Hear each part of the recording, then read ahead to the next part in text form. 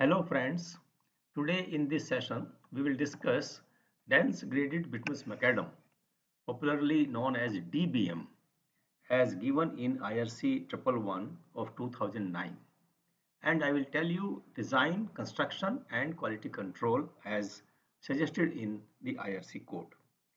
DBM is a bituminous layer which is used as a base course or a binder course, and it can be laid either in one layer or in multiple layers depending upon the requirement of the design. It is also used as part of overlay for strengthening of the pavements, and thickness of each layer can be 50 to 100 millimeter depending upon the aggregate size. It is laid with mechanized paver with proper control on quality of construction as laid down in section 900 of Ministry of Road Transport and Highways specifications of 2013. Material for preparing the mix for DBM are same as used for any other bituminous layer: the aggregate, the filler and the binder. The bitumen for dense graded bituminous macadam shall comply with Indian standard specification for VG paving bitumen as given in IS 73 or in IS 15462 for modified binders. IRC 111 provides some guidelines for selection of the binder, and it suggests that in cases where you have high stressed area like intersections or near toll booth, truck parking loads, or for roads with giant traffic of more than 20 MSA, VG40 should invariably be used.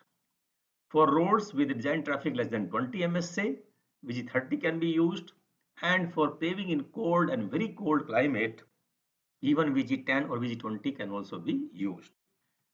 But IRC 37 2018 suggests that VG40 used in base or binder course should have a minimum viscosity of 3600 poise at 60 degrees centigrade. Both highest daily mean temperature and the lowest daily mean temperature should be considered while selecting the grade of the binder. And this table provides some guidelines for lowest daily mean temperature more than minus 10 degrees centigrade and highest daily mean temperature less than 20 or 20 to 30 or more than 30 degrees centigrade, how the grade of the binder should be selected. When commercial vehicles exceeds 2000 vehicles per day per lane and the highest daily temperature exceeds 40 degrees centigrade, VG40 or modified binder is suggested for the top layer of DBM.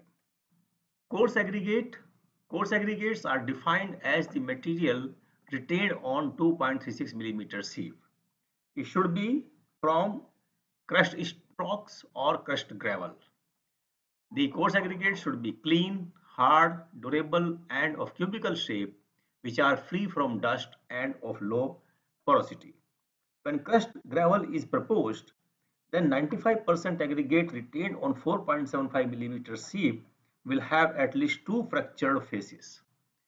Now it is important because fractured faces provide good interlocking and friction between the aggregate and hence give more stability to the mix.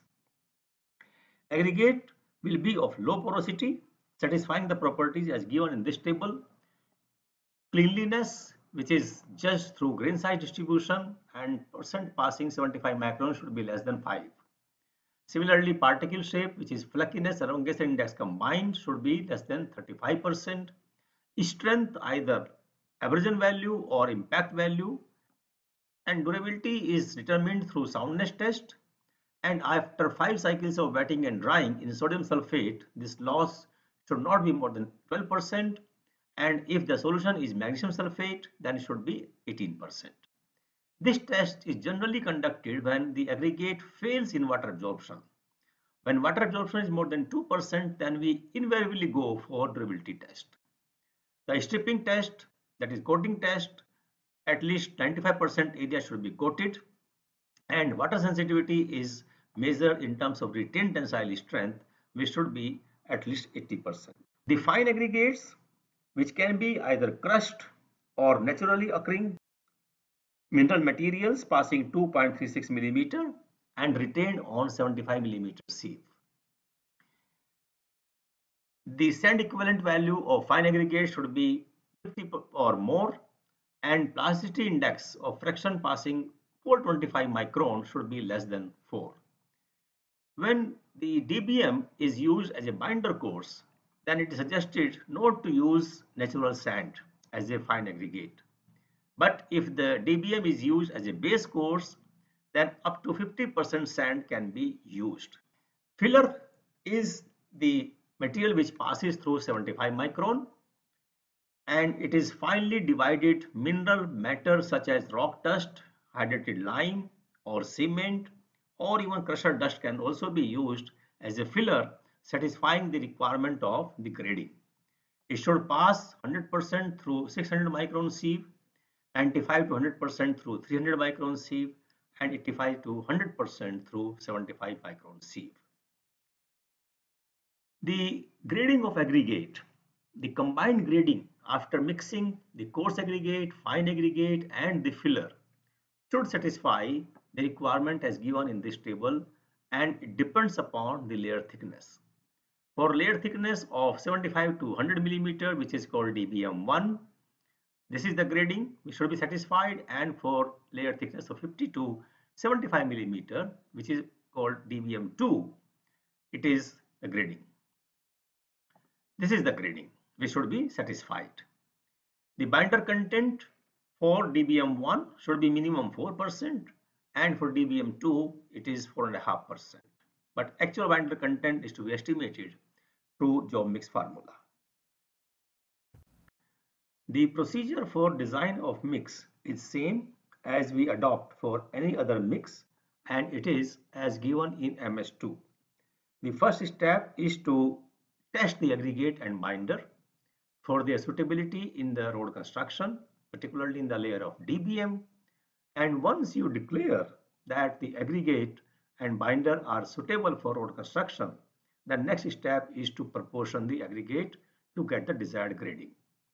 Because at site, generally aggregates are available in different lots of 20 millimeter, 10 millimeter, 6 millimeter, and stone dust, or it may be in 40 millimeter, 20 millimeter, 10 millimeter, and stone dust and filler, and these are to be proportioned to get the desired grading.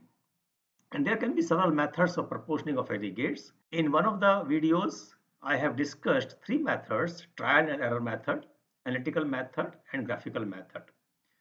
And you can refer this video to get the idea how to get proportioning of aggregates. Once you proportion the aggregate, then we carry out the mix design. Marshall method of mix design is recommended for DBM also, and you can watch another video on Marshall method of mix design to get the details how to determine the optimum binder content. The job mix formula for DBM should satisfy the following parameters.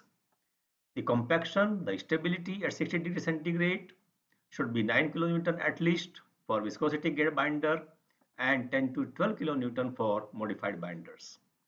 The flow value, the air wires, the VFB, that is wires filled with bitumen, and TSR, that is tensile strength ratio, should be at least 80%. The wires in mineral aggregate depend upon the nominal size of aggregates, and this is what IRC 111 suggests for VMA for DBM, that for nominal size of aggregate 37.5, that is DBM1, and viscosity grade binder, this should be the value of minimum VMA. And for modified binder, these are the values. The preparation of job mix formula is explained in another video on Marshall method of mix design. You can watch that video. The link is given in the description box. And DBM may be constructed either in a single layer or in two layers depending upon the design thickness requirement. When it is constructed in one layer, then either DBM1 or DBM2 depending upon the thickness of the layer. But when it is constructed in two layers, then the first layer is DBM1 and then second layer is DBM2, and above DBM2 we provide a surface course or the wearing course. For longer life of bituminous pavement and to avoid moisture induced distresses, And for better resistance to bottom-up cracking, IRC 37-2018 suggests a bitumen-rich DBM bottom layer. This rich bottom mix is designed to have more binder volume by selecting lower design air wires, and then this layer should be compacted to smaller in-place air wires. For one layer of DBM, the target air wires in the mix design should be 3.5%, but when the DBM is laid in two layers, then bottom DBM layer should be compacted to 3% air wires and upper layer as per design practice. The tensile strength ratio is determined after you prepare the job mix formula to see the moisture induced damage of the mix, and this method is given in ASTO T283.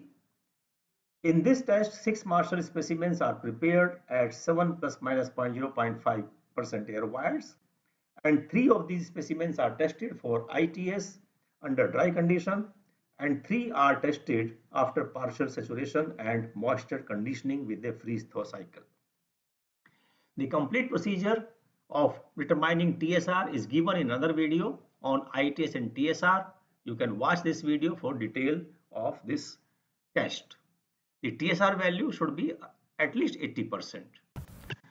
Once you declare that the job mix formula will satisfy all requirements of strength and durability, then next step is to carry out the plant trial. And this is done to establish that the plant can produce uniform mix as per job mix formula.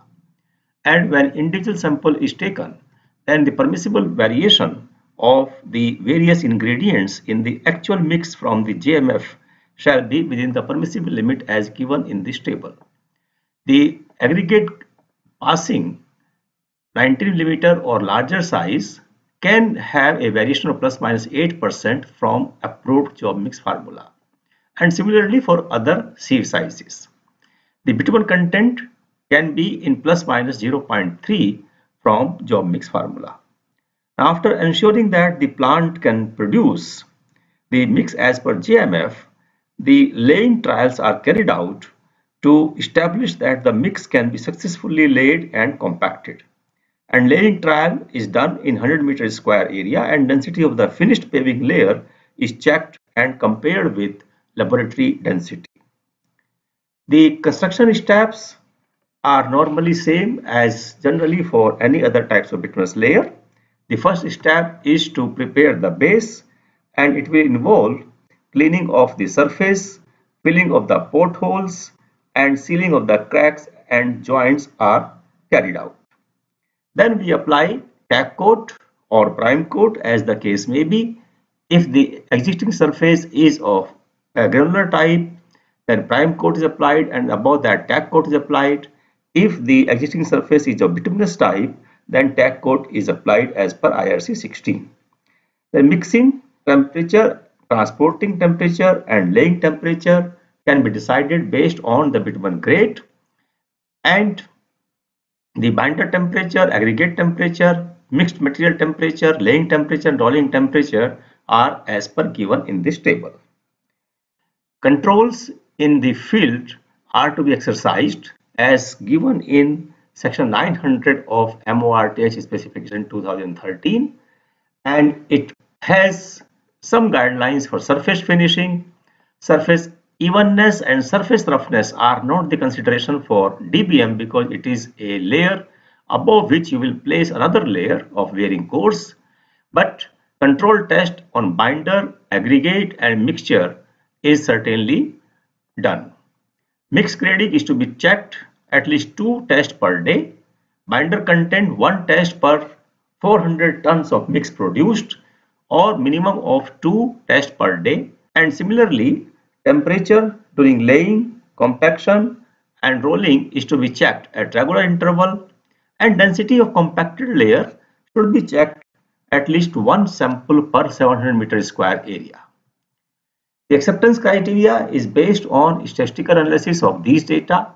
For density, there should be a minimum of 3 samples, and for Marshall stability, there should be a minimum of 2 samples, and the mean value of these n number of samples should be more than or equal to specified value as per job mix formula plus 1.65 minus 1.65 upon square root of n into standard deviation. That is how you accept the criteria. So friends, thank you very much for watching this video. You can write your comments in the comment box.